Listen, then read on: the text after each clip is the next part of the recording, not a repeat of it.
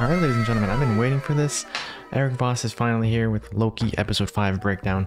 That was the most insane episode that we've had. I feel like I say that every time, but like Marvel, Disney, they do this thing where every episode just gets better and better. So I'm hoping the finale is by far the best episode, but who knows? I don't know how they can top this one. I say that every week though, and then they top it the next week. So who knows? This is a 20-minute breakdown by Erik Voss here on New Rockstars.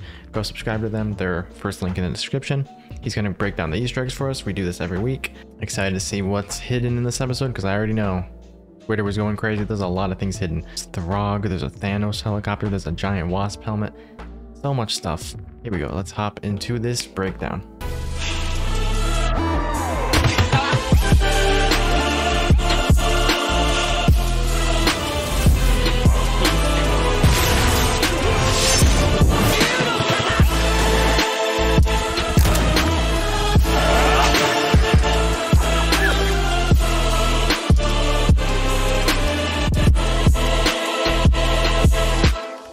Welcome back to New Rockstars. I'm Erik Voss, and this is a breakdown of Loki episode 5, Journey into Mystery. Of course, a nod to the original comic run that introduced Loki and Thor, fitting for an episode filled with Easter eggs from comics, but also enough hatches, Egyptian icons, and smoke monsters to haunt me from the series that got me into this kind of stuff, Lost. Which hopefully Loki will do better. That's what I said. Expectation management.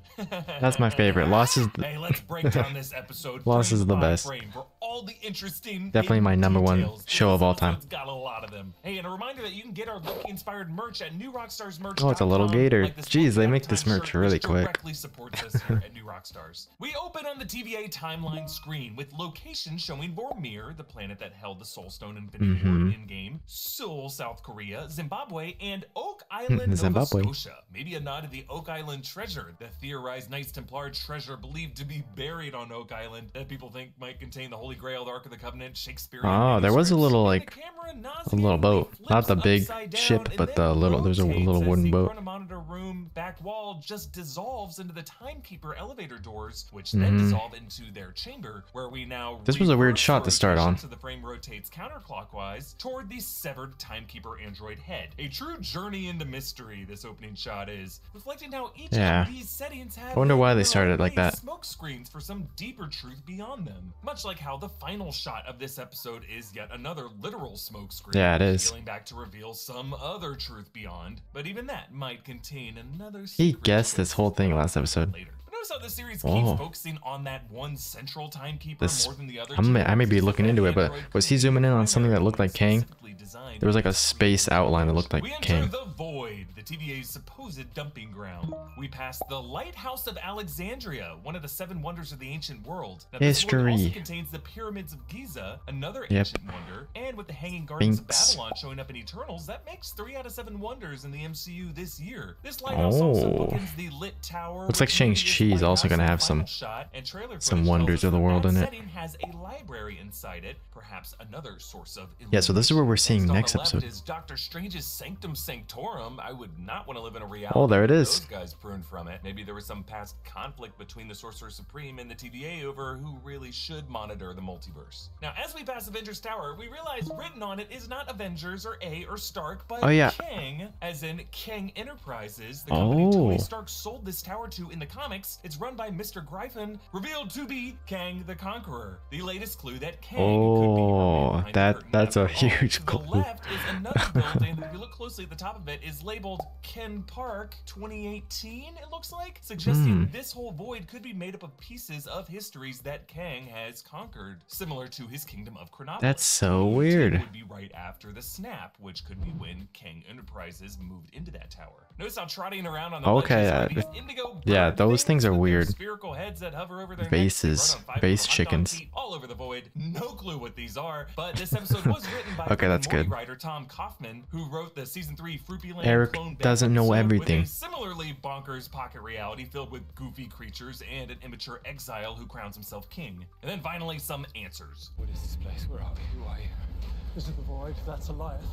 We're his lunch. Come on. Alioth is a trans-temporal entity from the Marvel Comics who takes the form of this kind of carnivorous smoke. He rivals the Time Empire of Kang the Conqueror, and Kang uses the entity of Tempest to trap Alioth in eternal battle so that Kang can expand his rule. Yeah, okay, well, they gave it away then. Part of this 1993 storyline. So I'm wondering if in this case, Kang may be using Alioth as a guard dog as he works behind him to assemble his kingdom. Renslayer explains, Kang's so weird. Why does he want to be here in the void?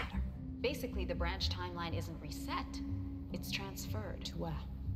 A void at the end of time. Yeah, Renslayer is appealing to the law of conservation of mass that says matter can neither be destroyed nor created, only transferred. Not that the laws of physics really matter that much on the show, but Renslayer claims to not know who created the TVA, and based on her later scene, I believe her. 15, she I don't think she knows. Be a memory wiped variant, same as the rest of them. But this being Renslayer, the primary love interest in the comics to Kang, I wonder if she could be a teacher or an admin from that FDR high school that caught the eye of young Nathaniel Richards, maybe even a teacher that he had a crush on, and once he grew up to be Kang, he went back in time to trap her in this so much temporal law office so that she would catch the bullies and class clowns who threaten his utopia. Back in the Void is a three-masted wooden ship with lifeboats on the deck. This could be the Santa a student of hers. I don't know. Off the coast of present-day Haiti, sunk, and its wreckage was never recovered. They passed this huge okay, so that boat was explained. Another aerial phenomenon that could have just been spotted on Earth. And I thought that was like a shield. They passed what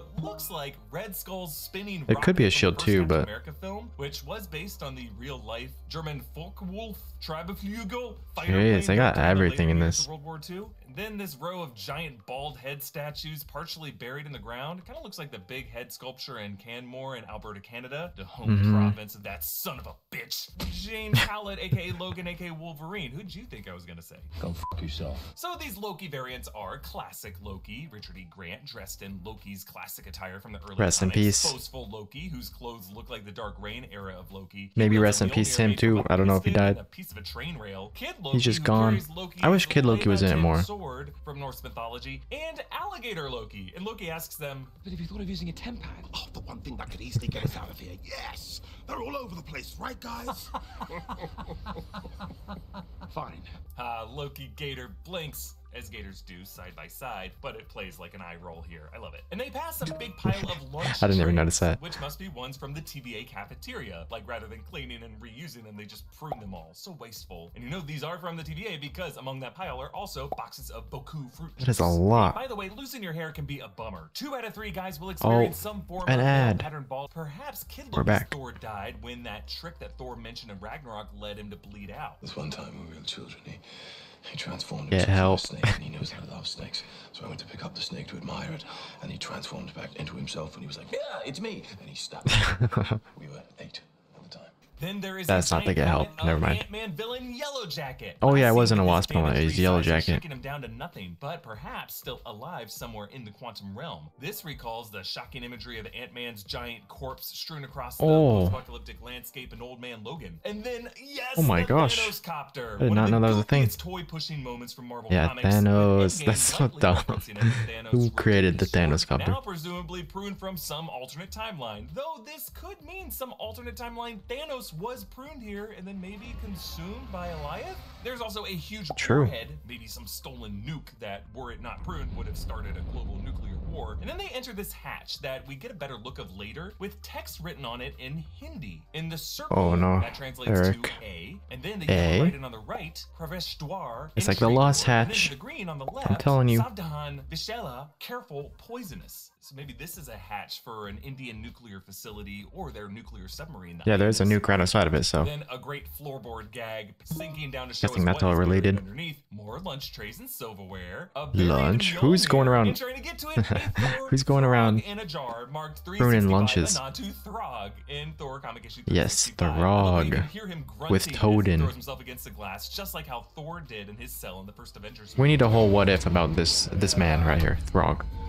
Oh yeah, he is like that. Customized bowling alley looks like circus lanes written on the back wall there. Kid Loki has made a throne out of what looks like a Santa land from a mall. Or did Santa get pruned too? There's a space mission pinball game. Maybe there's a universe where he's real. Who knows? Box. This was an urban legend from the Portland area in the 80s and 90s that claimed the government could have rigged games called Polybius. I did hear about this. And mind control uses. Renslayer and Miss Minutes worked together to try to stall Sylvie. Find Loki, find the man behind the curtain, and kill him. Yes, the man behind the curtain, of course, a direct nod to the Wizard of Oz, which this TVA mystery creator is clearly based on. But the way Miss Minutes picks up these non-verbal cues from Renslayer is just another reason to think something more will be revealed about this character. But back in the bowling alley, they listened maybe to that could have been the end of Miss Minutes, though. Cover of Wonderwall, an intentionally hokey cover of that annoyingly sincere song by Oasis that one asshole at the party in college who brought his guitar has to play. They drink Roxy wine. ROXX probably got it from Rock's Cart. Classic Loki and boastful Loki both have huge chalices and rocks on energy. Small one. Kid Loki sips High C Ecto Cooler. Between them, there's a campfire of charred bowling pins. And beside Alligator Loki is a book, The Mystery and Lore of Monsters by C.J.S. Thompson, a rare 1930s survey of human deformities and monster lore. Alligator Loki calls bullshit on boastful Loki's tale of defeating Cap and then bites him. Infinity Stones. Well, at least my Nexus event wasn't eating the wrong neighbor's cat. Alligator Loki goes right for his hand, just I still like kind of want to believe that's not even a Loki variant, because that's what Mobius was saying. And they were just like, he's green though. Of myself, so real, even the mad Titan believed it. Then yeah, why does he point? The Mad Titan. This is crazy. The writers apparently worked into classic Loki's backstory a fan theory that channels like ours discussed back in 2018. That during Loki's death scene in Infinity War, a floating piece of debris in the background looked like Loki with his big curved horns, making us think that Loki might have faked his death at the time. A theory and it's canon now. Was forced to apologize for. I just look forward to the 2024 Ghost Rider movie where Mephisto says Agatha's Devils in the Details comeback was a reference to him. Classic Loki says he... Dude, Ghost Rider's gonna be sick. Planet and stay there in isolation, in solitude, for a long time. Yeah, he says he got lonely and tried to leave, and then he got arrested. All the Lokis are lonely. His lonely planet could have been Vormir, referenced earlier this episode, but also back in episode 2, where the screen listed a next event on Vormir in the year 2301, which would have been hundreds of years after that moment with Thanos. True. But I do have another theory on this guy, just more on him later. They meet a new Loki gang led by President Loki, who's a reference to the 2016 Vote Loki miniseries in which Loki runs for president, pledging that he's not afraid to lie to people. But then there's this other bearded one who was the same one who was labeled variant with the dreads. back in episode 2. Oh yeah, that's where I saw him from. Silverware, one has handlebars. Lunch trays, and then another with a helmet with a bike handlebar. Sylvie, who pruned herself earlier, awakens on a school bus and enchants a branch of Eliath, getting a quick vision of what it's guarding. The rock ring suspended at the end of time that I pointed out in trailer footage with a castle and a lit tower. Now this castle does look a bit like a darker version of Neuschwanstein in Germany, which is an inspiration to many fantasy castles. Mobius drives up in a Skinny's pizza car to save her. Notice how the plate number is GRNW1D, so maybe like Grunwald, maybe a nod to Mark Grunwald, the Marvel Comics writer of many of these influencing titles. Probably in actually. Comics, the TVA staff was all designed to look like, specifically Mobius. He actually that's definitely an Easter egg. In the show. Behind them is a suspension bridge that looks like a cross between the towers of San Francisco's two major bridges, both Golden Gate Bridge and Oakland Bay Bridge. And then there's also a sign for Wrightville Theater, screening the movie Oswald and the Martian. Now a different similar town, Wrightsville, Pennsylvania, showed up in a Nexus event in 1832, but this movie might be referring to Mars, a 1930 short animated by Oswald and the Martian, Universal starring Oswald the Rabbit. Mobius drives past the pyramids of Giza and the Sphinx, but notice the Sphinx has not lost its nose. Perhaps that's why it was pruned, because it was supposed to lose it. And yes, a reminder, the pyramids of the Sphinx do show that's actually probably why. King's Chronopolis, if that ends up being the case. But to the right is a structure that before I thought was Stonehenge, but in this clearer footage, I don't think it's Stonehenge. It doesn't look like it. Columns to it. So I don't know, maybe some ancient Greek structure, maybe the White House after it was burned down in 1812. I don't know, I've been going on a historical kick while I'm watching this show. The Loki's all bicker. You led the wolves to our door. We prefer snakes to wolves. I've eaten both. They die just the same. Snakes and wolves could be nods to Jormungandr, the Great Snake, and Jormungandr? Dude, I play as Fenrir. Play as him in Smite. offspring in Norse mythology. Alligator Loki bites off President Loki's hand, causing him to let out a very long scream. Yeah, perfect scream. Oh yeah, he keeps. Classic Loki. I didn't even notice he keeps screaming through the whole fight. Duplicate Kid Loki tossing Alligator Loki on one of the others, also known as Thor and Loki's Get Help maneuver. Oh yeah, get help. Classic. The USS Eldridge drops into the void. This was a real-life World War II era ship that was believed to be part of a debunked conspiracy theory known as the Philadelphia experiment, in which people claimed it was given an invisibility shield and people thought it vanished. The teams regroup at a barber shop where they roast That's a big conspiracy creature things. And interestingly, Mobius didn't remember there ever being an alligator Loki. Perhaps another clue that there just could be multiple Mobiuses. Meanwhile, Loki and Sylvie chat outside. Or it's just an alligator. It's not an alligator Loki. Get cold, so Loki must have been conjuring up that blanket just so they could snuggle. One of the birds climbs this tank. This is the Chrysler TV-8, a nuclear-powered tank that was designed by Chrysler in the 50s to be deployed against the USSR, but thank God was never actually put into production. But maybe this came from a timeline where this did actually that looks crazy. Horrible results. In the distance is the Dark Aster, Ronin's ship from the Guardians of the Galaxy. Galaxy. I didn't. It wow. also looks like an oil platform. Maybe this is the Deepwater Horizon. So Loki asks Mobius, "What will you do at the TVA? Burn it to the ground." Thanks for the spark. You're gonna point that out? Call back to Loki's promise all the way back in the first episode. Nope. I'm gonna burn this place to the ground. Now on this landscape, you can see the head of the Living Tribunal. That's the three-headed cosmic judge of all the multiverse. I don't know what timeline its head would have come from, but I do like how Loki and Sylvie stand in front of it as they face Alioth, almost as if they are now on the side of justice in this noble fight. And a little later in the scene, there is Why hasn't Alioth eaten that yet? Helicarrier with a Hydra logo. Or did he probably just eats the living stuff? But he tries to eat Asgard, which is weird. Loki waves his flaming sword to try to distract Alioth, but it does not work, making him remember what classic Loki said earlier. The blades are worthless in the face of a Loki sorcery. They stunt magical potential. So Loki realizes he must drop this sword and join Sylvie in her enchantment. But they get some major. Yeah, he's been stunting himself this whole time.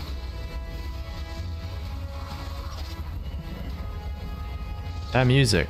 Natalie Holt's music is incredible. She actually said I recognized it there. Voice choir for all the vocals here. During the reaction. Right in this moment, it samples Richard Wagner's Norse-inspired Ride of the Dun, Valkyries. dun, dun, dun, dun. Yep. That is sick. Epic illusion of Asgard, which at first looks a lot like the Emerald City and the green light there, but I love its kind of detail down to those. Yeah, why does the Emerald City look so much like it? Edifices, but the illusion fades and classic Loki gets consumed. Though, notice how he did have some green sorcery glowing in his hands, but then just lets it fade. Yeah, he like dissolves. He laughs with glee, making me wonder if this guy could have pulled an Obi-Wan and let himself get taken here so that he could respawn in a new form. Hold that thought. Oh. Because Sylvie and Loki He turned into debris. Oh my gosh. Beyond the void, He did it again. Castle with the lit tower on the rock ring at the end of time. Who will they find there? That makes perfect sense, because I was noticing, and I even went back in the reaction after, if you watch the breakdown, I went back and noticed that he was dissolving. He's like, before the smoke even gets to him, he's dissolving into stuff. That's what he did. He turned into debris. I got it. Yes, easy. This series has done a lot to point to Kang the Conqueror, because sure, why else would you include Ravonna Renslayer and Alioth and Kang Enterprises and all these Chronopolis parallels it has to be. to completely avoid the upcoming. But there's also King Loki in the trailer, so. But hey, we've been led astray before, right? So you could make the case for other possible big bads, like Doctor Doom, maybe an evilist Loki, maybe some version of Miss Minutes, or simply, what if we were to just follow the theme of the man behind the curtain, a Weasley old man, the creator of the Timekeepers in the comics, he who remains. And I will leave you with this, folks. Could be. Notice as they approach that castle, a piece of debris floats up. Now, at first I thought this could have been a ship, but even if it is just debris, classic Loki just confirmed that floating debris can sometimes be a Loki in disguise after he fakes his death. Classic Loki, for some reason, passed up Mobius's offer to leave the void, and then he stayed and showed off an insane level of sorcery. Sorcery that he spent who knows how long refining, and then could have faked his death. In that moment, it looks like it right there. He's like dissolving. Where he reveals himself as He Who Remains, an original Loki. Classic Loki. And built the timekeepers. Oh my gosh. In order to control it is a big actor. With this ultimate it could be. Whether or not you believe that, or if you think it's Kang or someone else, you gotta admit that truly would be. That would be. That's a good theory. Yeah, he's. As we head into this I don't know. Episode. And another reminder to That'd be sick. This channel by checking out our merch options at newrockstarsmerch.com. Loki Gator Polo. Instagram, Twitter at EA Voss. Follow and subscribe to New Rockstars. I'll see you next week for the finale. Thank you, Mr. Eric. Well, okay. Oh my gosh, look at this, by the way. 2 views. I was here early, but 352 likes. Okay. Yeah, I clicked on it right when I got the notification. I was just like, we're reacting to it. Here we go. Well, thank you, New Rockstars. Thank you, Erik Voss, for the breakdown. So many people pointed out so much of that stuff on Twitter. There was a lot of hidden stuff this episode. I loved it, dude. I like that theory though. Classic Loki could be the villain behind it all. He's been here for so long. He said he wanted to stay here. He didn't go back with, like, he seemed scared of Goliath. Like he wanted to get out of the void, right? But then when he had his chance, he ended up staying, which is kind of weird. Kid Loki also stayed, but we didn't see him at the end there. But it is kind of weird that it looks like he turns into debris at the end. His cape starts fading and turning into dust, as if he's getting even like snapped away kind of by Thanos. It like just fades into dust, and then the smoke gets him. So that's a little weird. That doesn't happen to anyone that's on the boat, I'm pretty sure, because we see everybody on the boat die by Goliath.